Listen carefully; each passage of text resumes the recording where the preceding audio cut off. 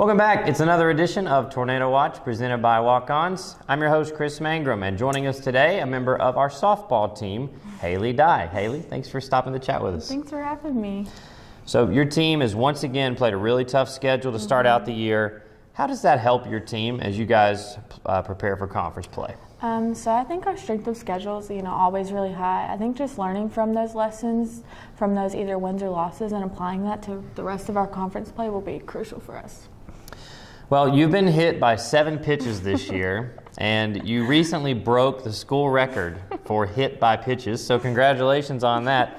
I gotta ask, is that an intentional move in the box for you, or are you just a pitch magnet? Definitely not. I think I might hog the plate a little bit. I'm a bit of an open stance hitter, but I definitely don't think it's intentional, but good information to know.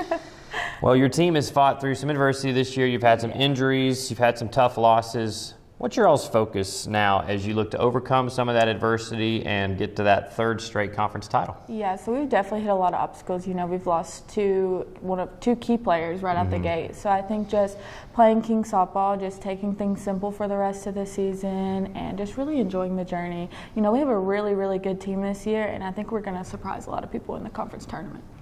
Well, King softball is currently right in the middle of their conference schedule as they try to find that 3rd straight conference championship in the regular season. Be sure to watch all their home games on the Tornado Sports Network, all conference games on the Conference Carolinas digital network, and visit kingtornado.com to learn even more about our softball program.